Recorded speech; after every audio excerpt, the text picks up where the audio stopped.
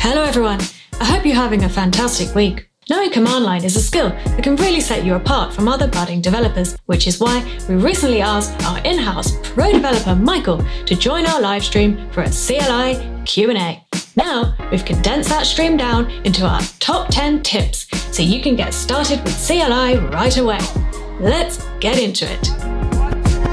What is command line and why should I care? Command line is pretty much the most computer way to interact with your computer. So if you own Windows, Mac or Linux machine, command line is like the most direct way to interact with it. It's like basically eating in a restaurant kitchen, you know? You don't have a fancy restaurant table or anything, and you don't have any middle people like waiters and all the servant staff. You just go straight to the chef and talk to the chef as is. It's all much more direct than what you have with GUI. It's a bit like... GUI is graphical user interface. Sounds like it's more like having a private chef. Yeah, I mean, it's not a perfect analogy, right? It breaks down very quickly. Like, for a start, it actually doesn't give you any food. Your computer becomes a little bit more close and you can exercise its abilities a little bit better. When's the right time to start learning about command line? Well, it's like that Chinese proverb. The best time to plant a tree was, what, 10 years ago? The second best time is now. As a developer, how often do you use command line? I use command line every day. Right. Yeah. And was that from when you were a junior dev? Yeah, you pretty much use it because you have to interact with NPM packages and so on. So like Scrimper kind of abstracted all of this so you can focus on actually just writing code. But if you get a job and someone gives you a laptop and they say you need to set it up, then all of a sudden you need to install Node, you need to install NPM, you need to like clone Git repository and things like that. And it would be very hard to do all of that without touching command line. So if you at least don't have fear about command line, it's good. How do you open the CLI interface? So basically you see this little prompt on the screen and that is your CLI, command line interface. I interact with a computer. I can either do it with GUI, which is graphical interface, which is like your Chrome, your Windows and things. And then command line is when you do the same thing. You can open files, close files, and, you know, do various computer activities through typing commands. So the way you get to this is basically on your computer, whatever you have. If you're on Mac, it's called Terminal. Hit in Option space, and it will open like a little command prompt, and you can type Terminal. So basically search for terminal app. So it should open something like that. Mm-hmm. If you're on Windows, then you have PowerShell or you have CMD. Terminal is not the only application. There are lots of others. There is iTerm2, there is KittyShell, and there are a lot of different terminal applications to use with CLI. I think we should demonstrate, Michael, how to get to a file. Okay, so now let's go. Okay, so then we already have my blog. Why not? I thought I deleted that.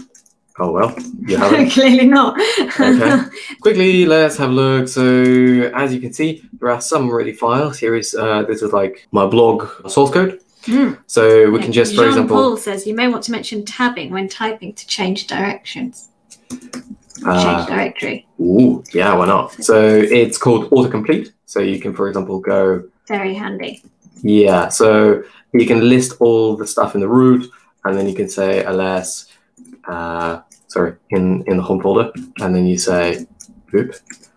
If I can't be bothered to type the whole alamine.com, which I don't think I did, I just click tab, and it finishes the whole name. Yeah, very handy. The interesting thing is if it's, for example, as you can see, this folder, for example, has desktop, documents, downloads, a lot of things beginning with D.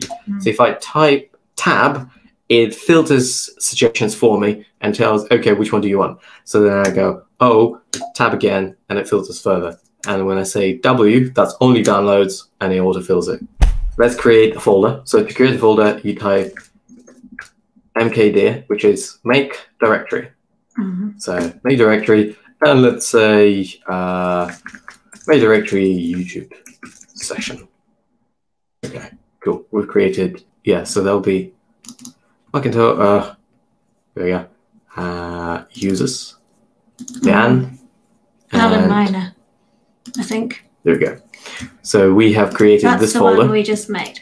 Created this folder. Yeah. So mkdir is the same as if you just go here in the Finder and right-click and create new folder, basically. Yeah. Okay, so now we have created that, and then we can now go to that folder, YouTube session. Okay, now, whoops, if we type ls, we can see that it's empty. I'll probably just expand this a little bit. So we haven't added anything in to the folder yet. Yeah, so we haven't added anything to that folder yet. So now what I want to do is, again, we know how to create a folder. Now let's create a file. So surprisingly, to create a file, it's not make file. No, that would be too easy. Yeah, that would be really easy. You touch a file. So you say touch, and you can see that it's appeared over here at the bottom. So I've created script.sh. .sh is extension for shell. So it's like if you want to write basically these commands inside of a file, you create them in .shell file. So that's the file type you need for scripts. Command line script. Yeah, for command line script. That's right. Makes sense. So okay, and then obviously we can basically say let's create a subfolder as well. Why not? Okay, and now when we list, we have a script and we have a subfolder. Now if we lsl, directories would be prefixed with a D, and a file is prefixed just with a dash. So there's basically only two types. It's either a directory or a file. Only the first symbol is a file directory, but the rest of these are permissions. How to name a folder or file with spaces? Don't do that. It will bring you a lot of pain. Every space is a character. So space is an invisible character. It's still uncoded. It's like a special character that you have to be escaping. You're kind of like saying, because spaces in programming are treated as meaningful tokens. In Python, for example, it tells you when one command ends and when another begins. In Unix commands, for example, a new line or a space indicates that command ended and new argument, for example, begins and stuff like that. So it's very easy to throw it off. So the easiest thing is like give it dashes, underscores, or just type it as one word, Pascal case, camel case, whatever. But just avoid spaces because you have to escape them. And that brings weird slashes and escape symbols into your file names. And it's just a world of pain. It's not worth doing it. What's the major difference between Linux and Windows CLI? Linux and Windows differ in terms of how they approach permissions, file organization and stuff, and also the commands. So some commands would be different. But basically, you know, if you follow this tutorial and all of a sudden you get an error saying command not found, then it's probably something else on Linux. But most of these should be similar. But at least you'll have an idea of what you're trying to do. Yeah, but if you install Web System for Linux, it will be exactly the same. Would you recommend learning Vim when working with the command line?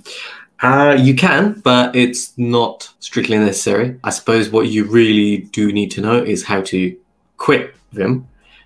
But for editing any config files or any files as we go, you will be using VS Code. Like I use VS Code, kind of prefer to use it. I did learn a little bit of Vim just to, you know, find my way around it and be able to edit the file. But yeah, I still prefer VS Code. That's it for our whistle-stop tour of command line.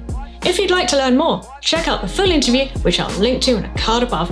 And don't forget to hit subscribe for more Ask an Expert live streams and top tip vids like these.